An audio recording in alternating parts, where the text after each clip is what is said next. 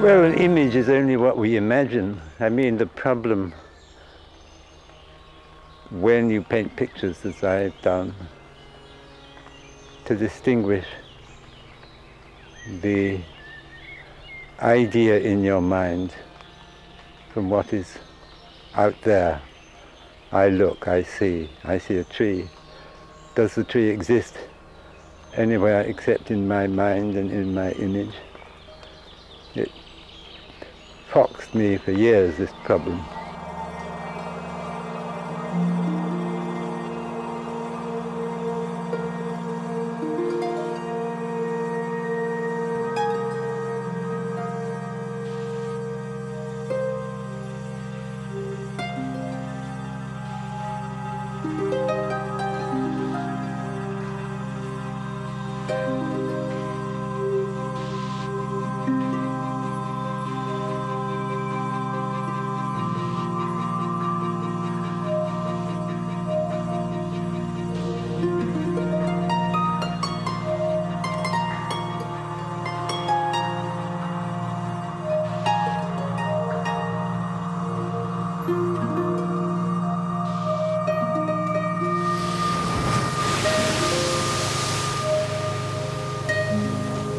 Going back to London in the 40s, maybe it's hard to imagine the dark and the dirtiness and the fact that there was so much grit about, because so many buildings had been bombed.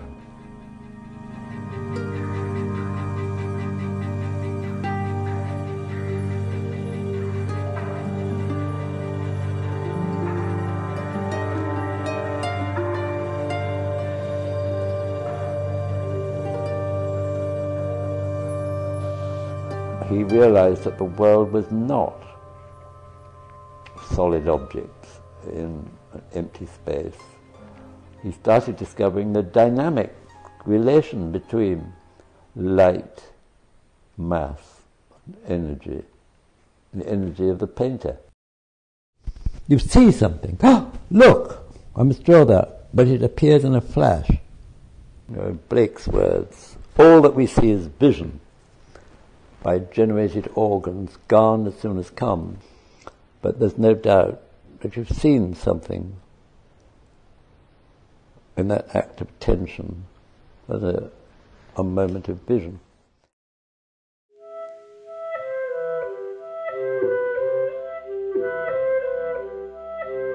Have you read the Duino Elegies? Well, Rilke was a major German poet in the beginning of the 20th century. I mean, one of these elegies starts with the words, "And who, if I cry, would hear me among the angelic order?"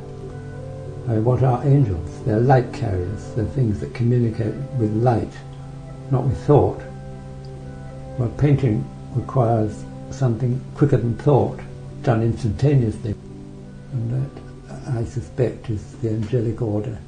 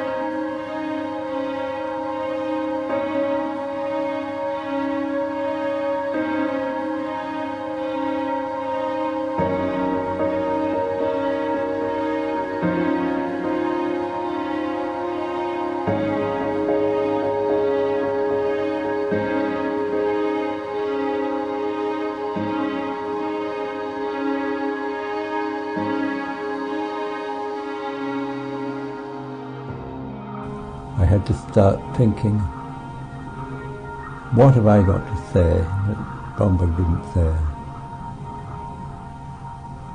And it was quite a slow inquiry.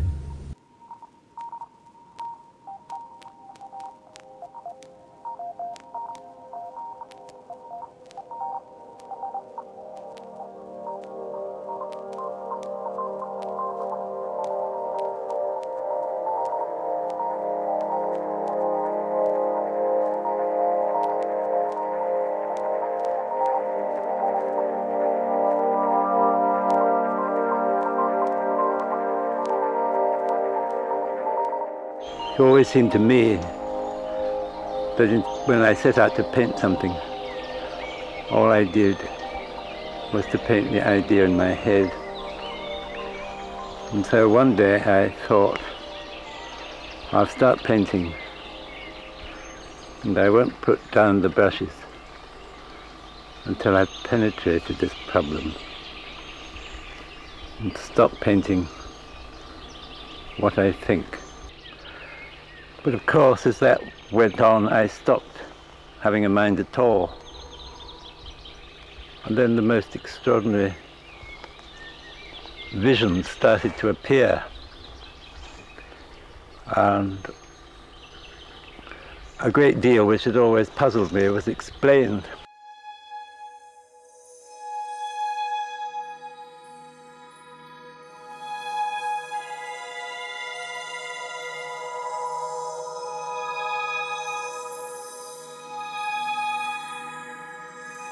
The contradictions of one's experience of the world seemed to be insuperable. And if this was a mad journey, at least it had a lucidity that I found very precious.